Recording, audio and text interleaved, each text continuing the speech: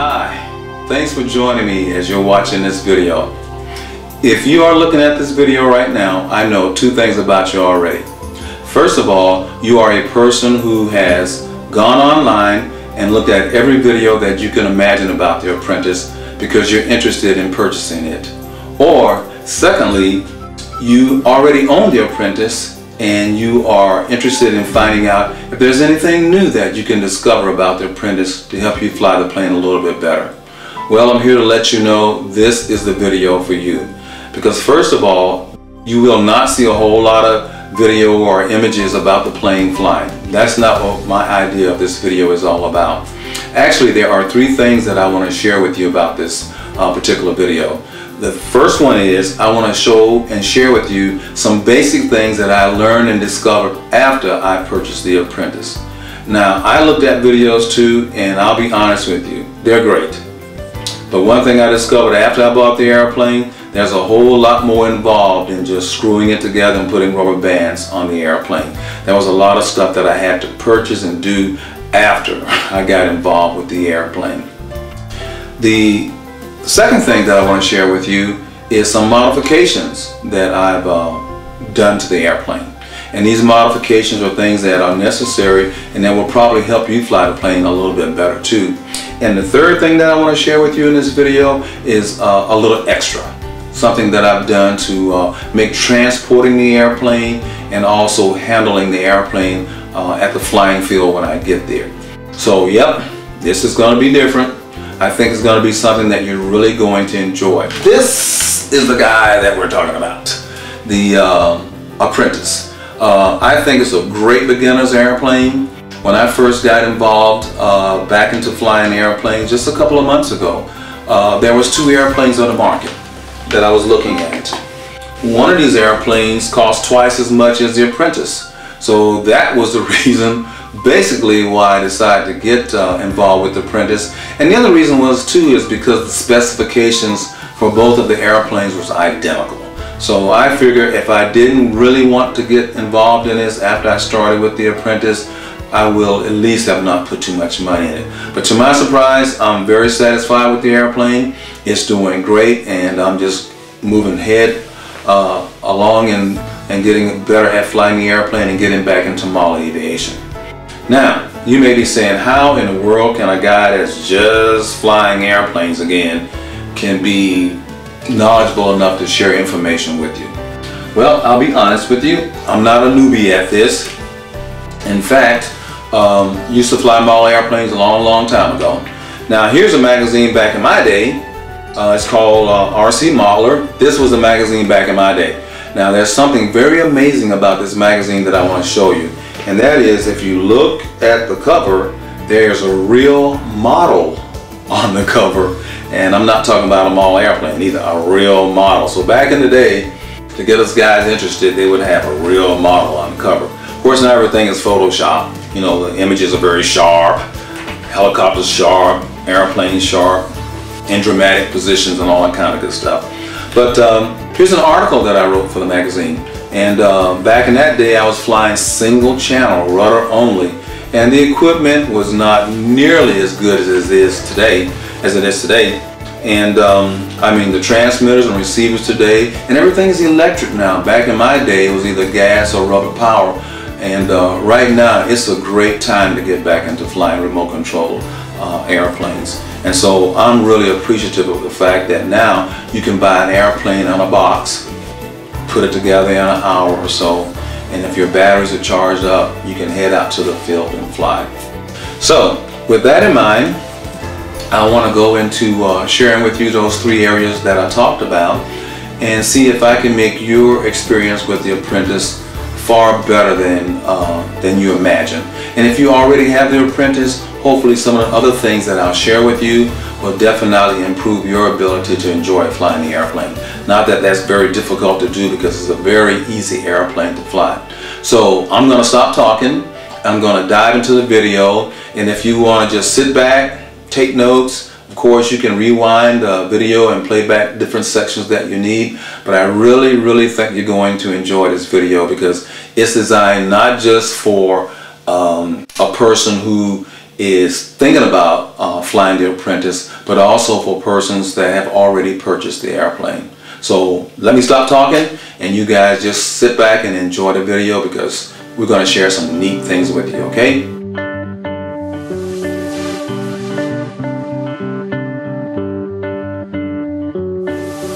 If you really want to get a head start in flying remote control airplanes, a flight simulator is so important.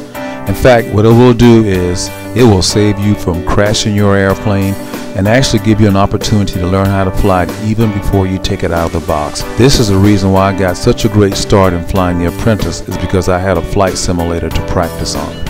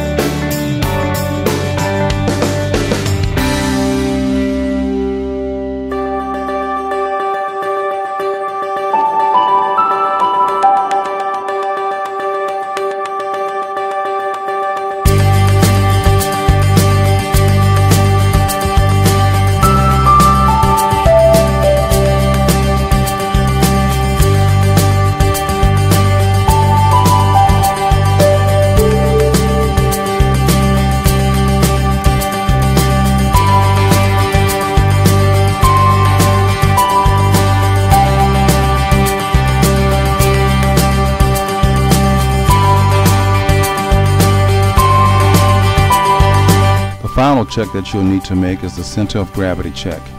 Make sure that you balance the aircraft exactly to the position that's illustrated in the instruction manual.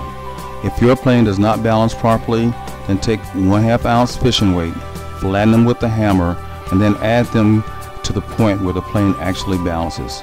Once you've done this check, you are ready for the air.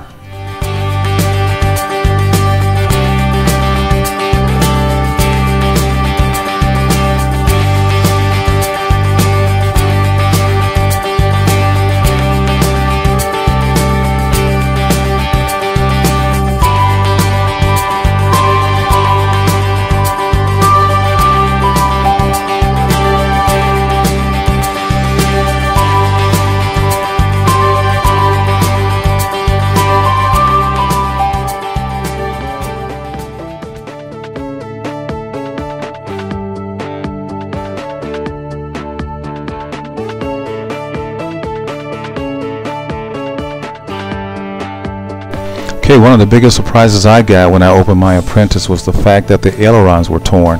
So you may have to use hinge tape to repair it. You don't have to send it back, just take the tape and use it. I use it in fact on all my flying surfaces.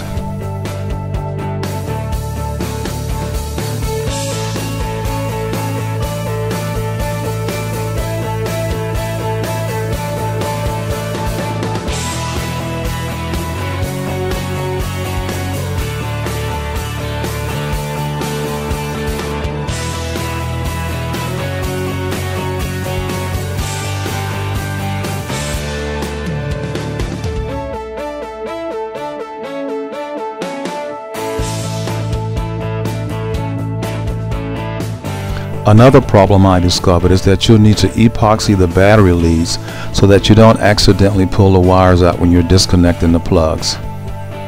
A little bit of epoxy goes a long ways.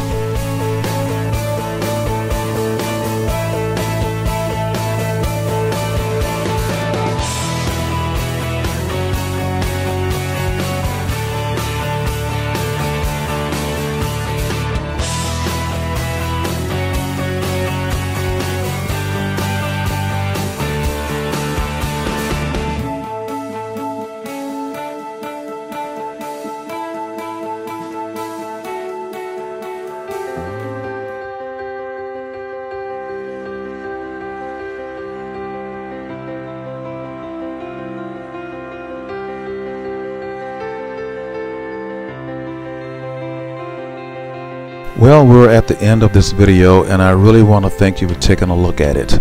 I hope you learned something. If not, I hope you also improved on something. The last two items that I want to show you is a Windsock. It's made out of wire and construction tape. And the last item that I want to show you is a carrying cradle that I designed and constructed.